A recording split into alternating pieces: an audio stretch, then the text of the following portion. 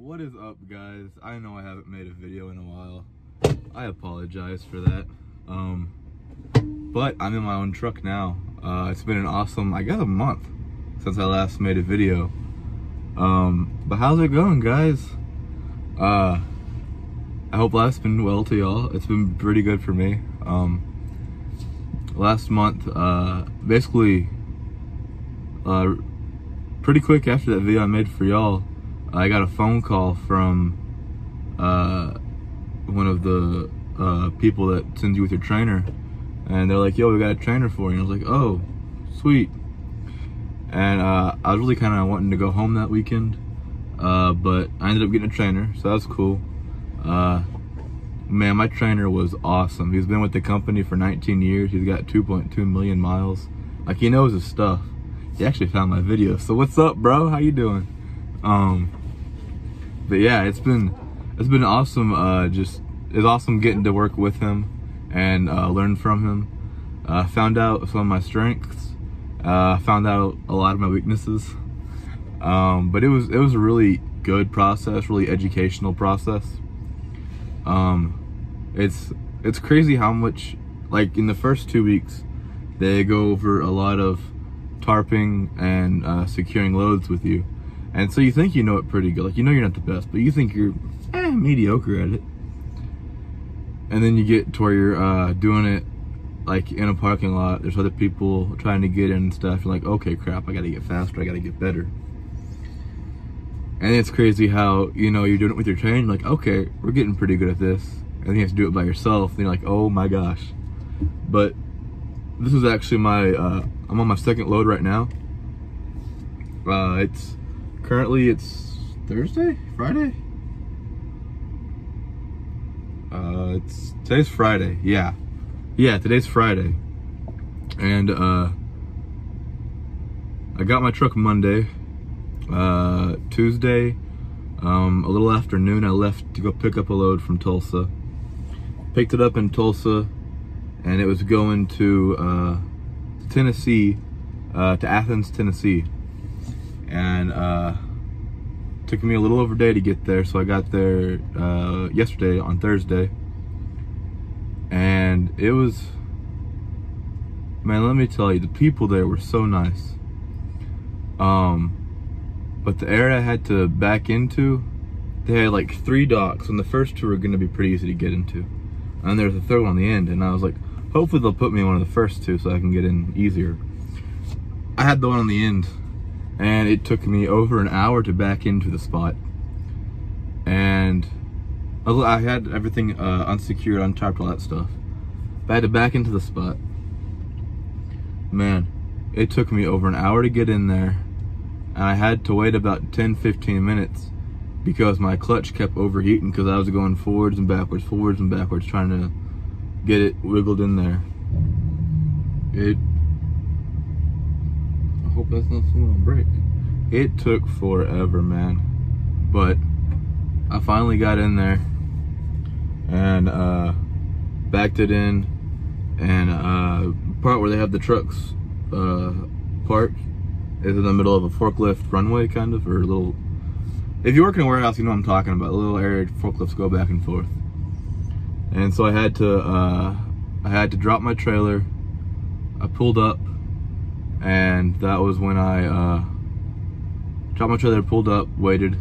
Man, my clutch kept on saying it was overheating and crap, so I just popped the hood. It took about an hour and a half for them to unload everything, which wasn't much, but it was too heavy for a forklift, so they had to use one of them big old crane things. Thing took like 10 minutes a piece. It took forever. They finally got it done. I rehooked, left. Got it a lot easier than I got in there. And I asked my DM what to do, because I mean, when I was with my trainer, we basically get a load right as we finished the last one, so I didn't have a load yet, so I was like, what do I need to do? And she was like, just go to a truck stop nearby. We'll let you know from there. I was like, okay. There's a Love's 30 miles away. I went to the Love's. I started looking for a parking spot, and I sat in one spot for about 15-20 minutes. Like, not a spot, just in the middle of the little parking lot. There's a truck in front of me that's not moving. Coming to find out, that guy was helping another guy back in. But I drove around the parking lot like 2 or 3 times, and there was no open spots. The first time, there's a few times I was like, oh, there's an open spot. I didn't get to it. Some bobtail pulled all the way in. It's like, bro, why are you doing that, bro? But no spots, and so I got upset, and so I got back on the interstate, started driving, and I found a a little rest area, and it was pretty clear, so I got a spot there. Spent the night there. I ended up being there for like 18 hours. But at about 10:30, I got my dispatch, and I was supposed to be here at the shipper at 1. And I'm not sure if Alabama is Central Time or Eastern Time. If it's Central Time, then I was on time. If it's Eastern Time, I was an hour late. But that's not really on me, because it was like a 2-hour drive. So even if I left right when I got it, well, no, I guess I could have made it if I left right then, but I had to do my pre-trip and use the restroom and stuff. But, I mean, I was 2 minutes late technically. If it was Central Time, I was 2 minutes late. If it was Eastern Time, I wouldn't have been able to make it. I was an hour and a half away. Or no, it was 2 hours away. I don't know. I was far enough away that I couldn't make it if it was Eastern Time. But I got here at 1 o'clock Central Time, and I've been waiting in that big old line out back, and then one driver, I finally got to pull up, so I pulled up some to the guard shack. Nobody in the guard shack, so I was trying to figure out how they're gonna know like what I'm getting and crap. And another guy pulls in behind me, and then one guy's coming out, and he talks to the guy behind me, and he says to that guy something along the lines of, they gotta check in somewhere, go ahead and check in because the line's long. And so the guy back there behind me comes up, and he's like, yo, where do we check in at? And I was like, we gotta check in somewhere? And he was like, yeah, dude told me we gotta check in. So I was like, oh crap, I don't know. And so him and I walked over to the front, trying to figure out somewhere to check in. Luckily, one of the employees came back from, I guess, lunch. Perfect timing. He was like, yo, y'all trying to check in? We were like, yes sir. He was like, bro, I got you. And so got checked in. Line still got a really long line. Turns out what I was able to pick up from the other guy, evidently a bunch of people got here like super early for their appointments, and so it was just kind of throwing them off. And so I probably have another hour to wait before I even get a chance of getting loaded. But you know, Melton's a great company. They pay detention pay. If you get to the shipper on time and you're there for over 2 hours, then you get detention pay. And right now it is, hang on just a minute, it is 2:15, so I've been here for an hour and 45 minutes, so I'm getting close. Not too much longer, 45 more minutes before I start getting detention pay. And I forgot how much it is, but I know it's an hourly pay type thing, so that's pretty neat. Yeah, and so next week, yeah, I got paid today, and it was still training pay. So next week I'm gonna get my first, I guess, big boy paycheck. Yeah, it'll be a full week, I believe, of driver pay, because I got my truck Monday, and their pay period is Tuesday to the next Tuesday, I think, is what you get paid that Friday. So this Tuesday I was already on a run, so I'll be getting full-on driver pay then, which will be, I'm hoping it'll be, you know, 650, 700 bucks a week. We'll see what happens though. But yeah, I just wanted to make an update video for y'all. Oh, this load right here that I got more to talk about. I don't know, I'm acting like it's almost over. This load I'm going to be taking from, where am I at? I'm in Scottsville or Scottsdale, think I'm in Scottsdale, Alabama. I'll be taking it to Dallas, Texas. Hopefully I'll go home after that, man. I'm hoping I can get home soon. But yeah. So far as training goes, like with my trainer, they want you to be out 3 weeks. We had 4 days during that time period that we were off, and so he kept me an extra about half a week or so. I was with him about 3.5 weeks, and it was good, man. I'm not gonna lie. Really enjoyed it. We went all over the country, just about. First load, we went from Tulsa to Boston, Massachusetts. My gosh, I don't like Boston, Massachusetts. There were some funny people, but it was weird. We got there the night before the load was supposed to be there, and like it was, when I say the night before, I mean like 1 o'clock. Man, there was like rats running around. Like, they're big rats too. I thought this whole like big rat thing up in the Northeast was bullcrap. No, man. I mean, the rat was like this big. Like, there's some big suckers up there. Really one or two that they weren't that big, but I mean they're still big. But yeah, that was one thing that happened that's kind of weird, not gonna lie. But then also, what else did we see? Okay, so we didn't have enough time to take our entire 10-hour break. We got there at 1 or 2, maybe even closer to 2 when our break started. And the people that worked there, or someone woke us up at, I think, 6. So we had like 4 hours of break. And we got everything unloaded pretty quick after that. And so we parked on the street and finished our break. While we were finishing our break, we were parked right beside an intersection. Man, there's some weird people in Boston. Like, just driving, like, no one up there knows how to drive right, it seems like, man. Like, there was a 3-way intersection. And I'm pretty sure all 3 intersections had stop signs. I only saw like 2 people stop, and that's because they were playing chicken with a box truck. Bruh, it's crazy.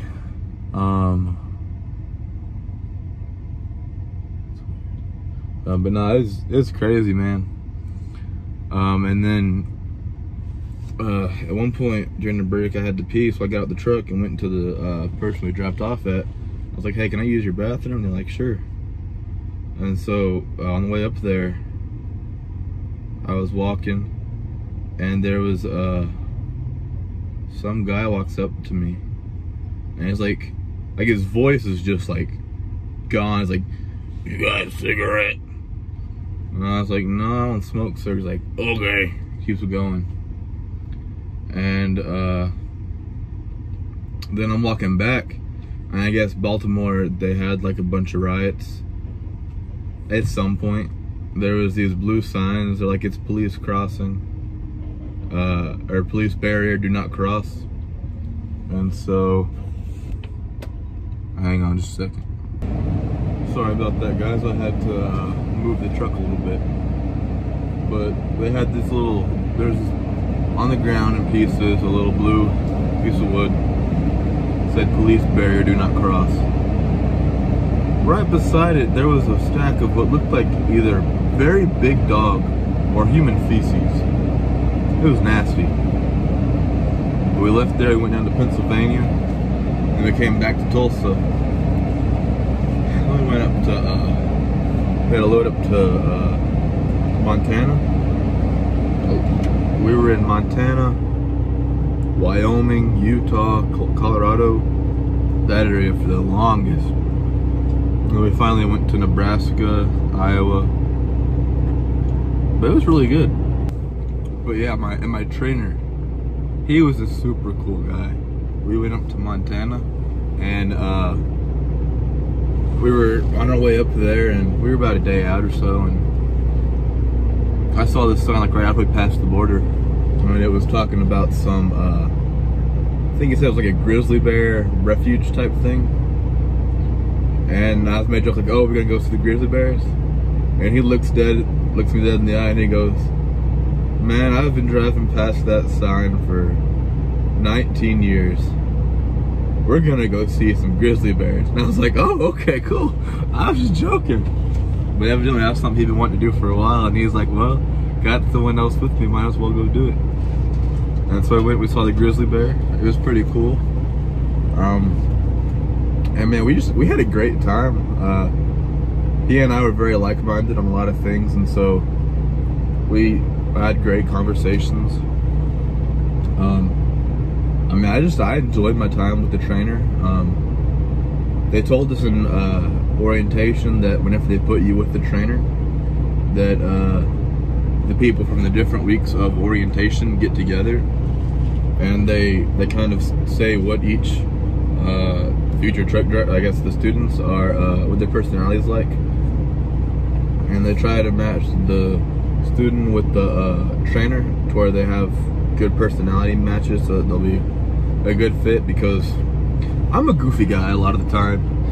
If they put me with some serious guy, just drive truck, you know, I wouldn't like that. You know, I need someone who can joke around with me. You know, and he was great, man.